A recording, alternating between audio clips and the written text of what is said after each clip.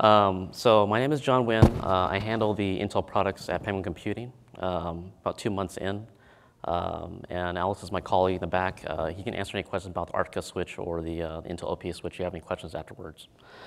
So today, we'll be speaking about standardizing power supply modules in 19-inch equipment in the compute rack, kind of a case study of what we found during the development of our Tundra ES product.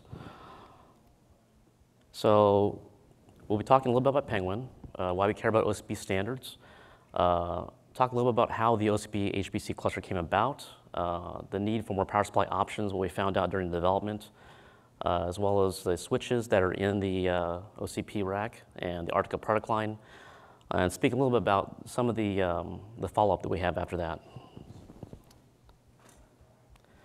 So Penguin is a 20-year-old company that is a global provider for HPC hardware, software and services. We're also home to the skilled Beowulf cluster management software. It's a free software you can use to manage your clusters, as well as bare metal HPC on cloud, what we call Penguin On Demand, or POD. We also have delivered over 300 OCP racks to date, based on the Tundra ES design, which I'd like to note because the chairman asked me about this, and also Steve, is the extreme scale design is up for discussion in Q2 by the incubation committee. And also, we're a Platinum OCP member. Very proud to mention that. We do bear the logo. It's on the top right. And the Penguin CTO, Philip Corney, is actually a member of the incubation committee. That shows our commitment to OCP. So about the OCP HPC cluster. So we had a client that came about, and they said they wanted to have an OCP-based HPC cluster. At that time, we didn't have one. We had to create one from scratch. And that's actually the cluster on the right-hand side in the picture. This is the Tundra Extreme Scale, or Tundra ES product, which is a 1.0U form factor, 3-node compute, and it leverages the V1 rack design.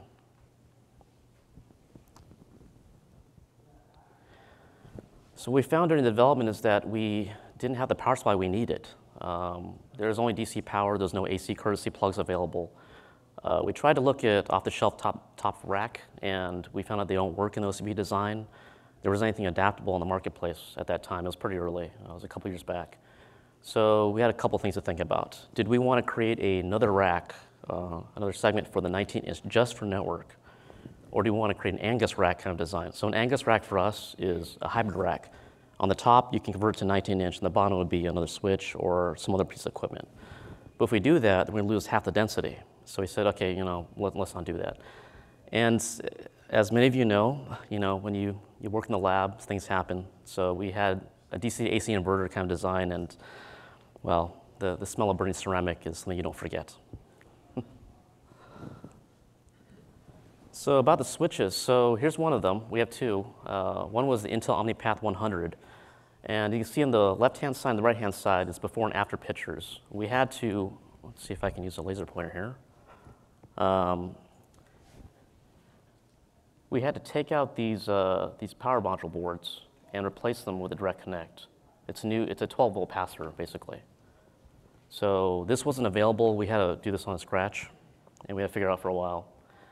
And the same thing to Arctica. So you can see here that it's a fixed module design here on the 4804 IP versus the 4806 XP 10G switch. This is the power supply module on the top, which is also a 12-volt DC modular power supply, and it goes inside the chassis. Of course, these things didn't exist. We had to make these from scratch.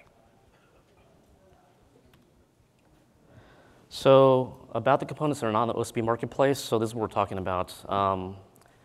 We wish there were more components available. We tried to look at a lot of off-the-shelf switches, and unfortunately, it just didn't work out for us because, again, like I said, you either have to adapt it, or you lose the density, or had to create some other hybrid off-the-shelf rack just to fit all these network switches. And one thing we're asking of everybody here is that, and as well as the committee, is can we talk about standardization so we can allow more off-the-shelf racks, off-the-shelf switches to fit inside the rack? And at the same time, as a product manager, I like standards because it makes it a lot easier to design for things. So when we say productization requires standardization, meaning that it is possible to cost-effectively productize. Penguin has proof of that. We did that with the OPUS switch. We did that with the Arctica switch. But we also asked if you could standardize on these things so that we could more easily take off-the-shelf components and put them into the marketplace or into our designs.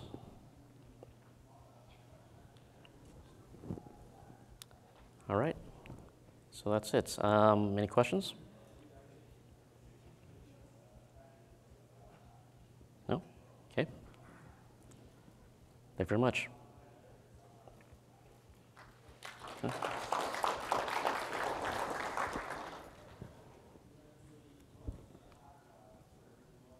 Actually, I do have a question. Mm-hmm.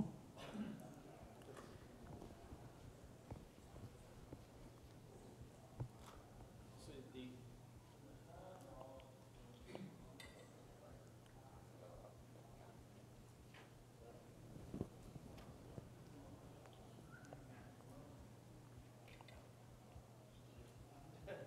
can ask the question, but since they're recording it, probably needs to get through the electron.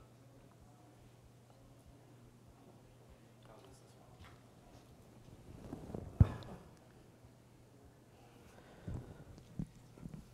So I've seen a lot of the reference designs, available as specs on the site. I haven't seen anything go as far as a cluster design, which is what you guys provided. Mm-hmm. So were you able to provide the adaptations for the standards committee to consider inspired, or how are you dealing with those adaptations, or the engineering changes you had to make on the standard products to fit them in this mold? Is that IP that you're also giving to the community to learn from? Yeah, that's my understanding, is that we're going to have OCP-inspired branding, or that's what we're striving for. So the hope is that we submit it for Q2, and then the committee can just use that as a reference point, and it'll be on the marketplace so everybody can use it. So it's something we want to share to everybody as we go forward.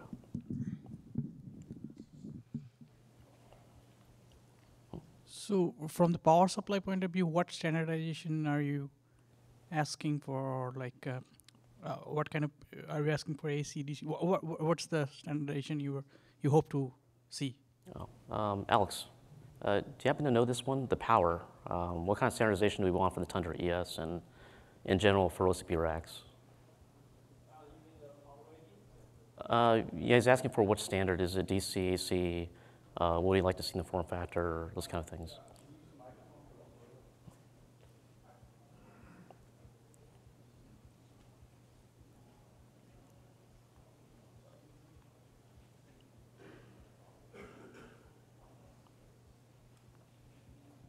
So the question is about the power spec for the Tundra rack or the device. For the rack, by default, we have an AC to DC converter. However, in our latest design, we can also provide, well, 2 AC convenience outlets in case we cannot really find a 12-volt DC equipment for the 19-inch device. So for the DC spec, we have a standard 208, 277, even for the international rating 230. Does that answer the question? Does it? It does? Okay, thank you.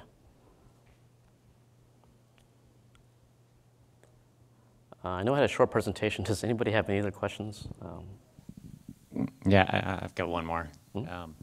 So you said that there's an adapter for the switch. You couldn't find an adapter for the switch. What kind of adapter were you looking for? Oh, it was the, let me see if I can find the slide here.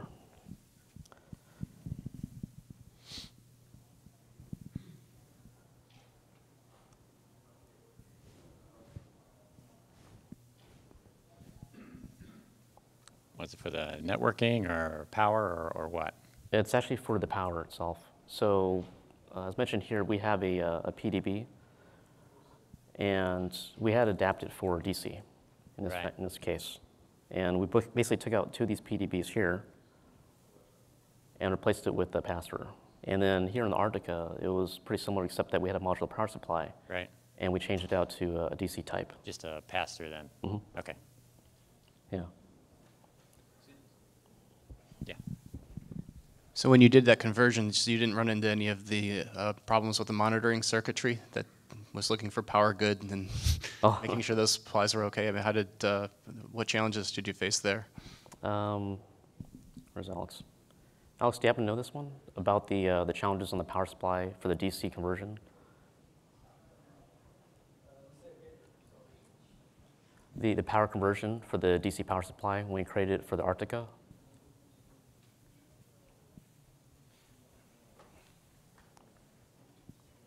So is your question about the conversion efficiency or? Not the conversion efficiency, but a lot of these components have monitors on them to make sure that power is good. And, Oh yeah. and these type of other electronic sensory on the power line in as a first level diagnostics. Did you run into any of those? Did you have to interface with any of that circuitry when you created this, or was it was this design of these module enough that you were able to do it without these safeguard? Okay. For those existing models, because they will utilize the design, so the hardware monitoring function is actually handled probably by the CPLD of the switches. So we didn't really change the whole circuit distribution a lot, but definitely work with the original manufacturer and work with their hardware engineering team to make sure it will not break the ball or anything. Moving forward for the new models, we might move that work from CPLD to BNC, but theoretically, using the DC power will not change a lot. Yeah, basically, you just need to find the right solution for you, and also, but there will be some additional certification works.